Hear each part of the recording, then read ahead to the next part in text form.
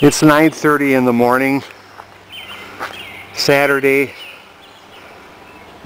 May 16th. Pleasant spring day here in Wisconsin, Little Prairie, Wisconsin. And here is my DuMont RA392. And I'm going to blow dust out of it with my shop vac, and I have my tube tester out here. I'm going to test all those tubes.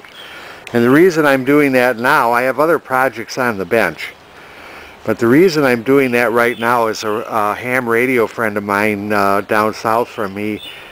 He has quite a lot of new old stock string series tubes that a friend of his would like to have, and so he wanted me to see if I needed any for this set. Now I also have a stash of tubes.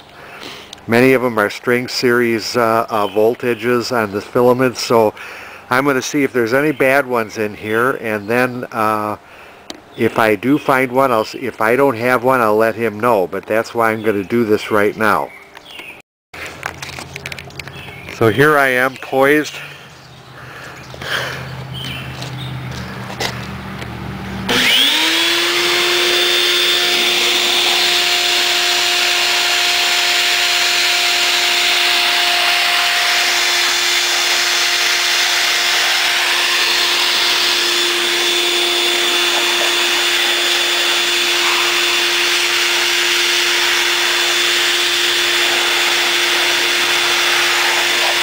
Dust really sticks in there.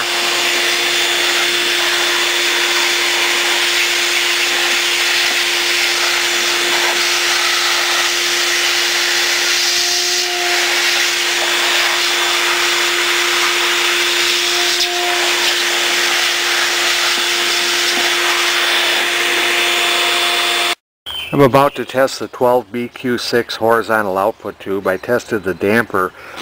Both the damper and this tube are DuMont branded, original probably in the set. The damper tube tested excellent, and we'll see what the 12BQ6 tests. And the 12BQ6 tests excellent, excellent. Original DuMont branded tube, and it still tests way up in the green. I'm about to test the high voltage rectifier. That flyback looks absolutely excellent. In very good shape. I think the only thing that's really wrong with this set is a weak picture tube, really. It was pretty dim when I had it lit up, but at any event I'll be testing the high voltage rectifier. And the 1B3, also branded DuMont, tests well up into the green. Isn't that amazing? So one bad tube so far, and it's DuMont branded, a 5AT8. One side tests good, the other side is dead. So that's one bad tube. And here is a 6BK7. It's an RCA replacement. It's supposed to be a 5BK7. So that's going to put the filament voltages off slightly and make the set not quite work right. So I have to get a 6BK7. I misread the 5BK7. I thought it was a 6BK7. It's a 5. I'm going to test it. It was dirty. I didn't clean it. I just assumed it said 6 instead of 5. But it is a 5BK7. So I'll test that tube now. So I was wrong. The 5AT8 is just fine. I misread the chart and had it on the wrong position to test the second plate. So there are 15 tubes in this set, and I've tested all of the tubes. I'm going to test the CRT in a minute, but I've tested all of the tubes and none of them are bad. They're all good. I can't get the filament in the CRT to light with my CRT tester, and the problem is the solder is bad on this pin. Now what I'm going to do, I'm going to bring my soldering gun out and I'm going to just touch that a little bit.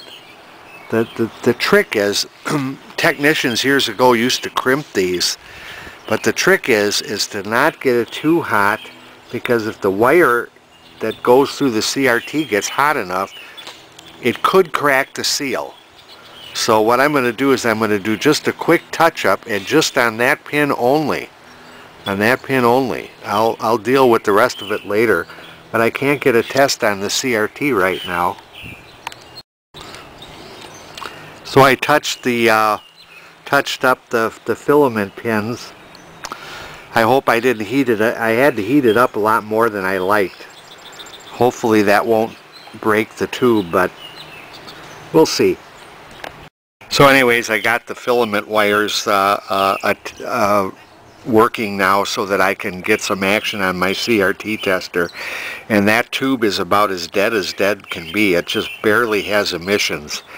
So the bottom line of that is I'm not going to ever plan on restoring this set unless I would find a 14 SP4 tube for it.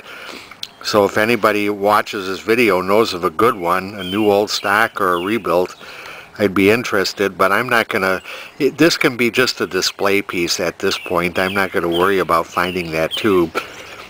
But anyways, that's as far as it goes on this DuMont. So it's amazing here, as bad as that CRT tests, this thing will still display a picture. Hard to believe, I know. So I actually might one day try to restore this, even if I don't find a CRT for it. But for now, this will be the end of this video.